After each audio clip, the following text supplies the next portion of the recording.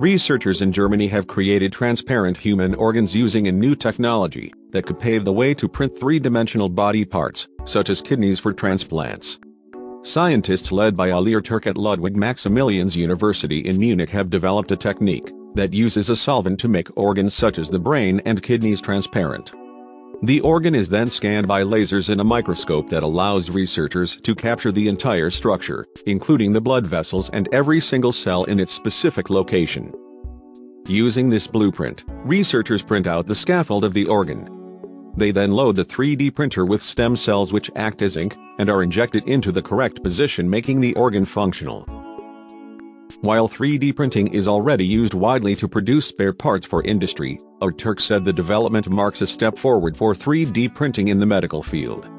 Until now, 3D printed organs lacked detailed cellular structures, because they are based on images from computer tomography or MRI machines, he said. We can see where every single cell is located in transparent human organs. And then we can actually replicate exactly the same, using 3D bioprinting technology to make a real functional organ, he said. Therefore, I believe we are much closer to a real human organ for the first time now.